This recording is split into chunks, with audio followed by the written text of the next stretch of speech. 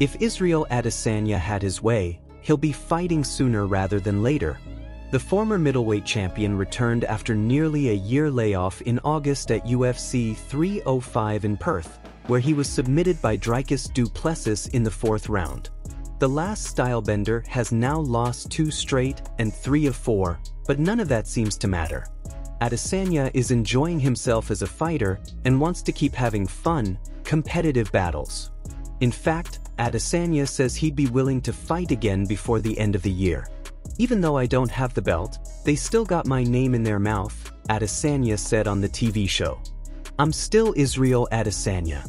For me, I'll let them call me out or whatever. At the moment, I want to fight one more time before the end of this year or early next year. But I don't know yet. I'm just training, building off where we left off, and I'll get the call at some point with a few options. I'm sure Dana will hit me up at some point." Adesanya was one of the most active champions in UFC history during his title run, but would eventually drop the middleweight belt to longtime rival Alex Pereira at UFC 281 in November 2022. 5 months later, Adesanya regained the belt with the 2023 Knockout of the Year against Pereira at UFC 287. The reign didn't last long as Sean Strickland stunned the MMA community with a lopsided decision victory at UFC 293 in September 2023, a result that led to Adesanya taking a step back from competition.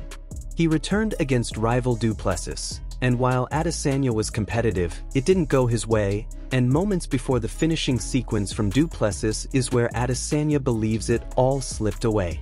"It was just a moment in the fight where, it was my footwork," Adesanya explained. "I did something and I slipped. And then I pointed to the ground and was like, it wasn't you, it was the ground. And in that moment, I shouldn't have pointed to the ground." He jumped on that. "Look, this is the game. I messed up, my bad, but I wasn't really attached to the outcome. I just wanted to show off. I wanted to actually be in a fight, and it was a good fight.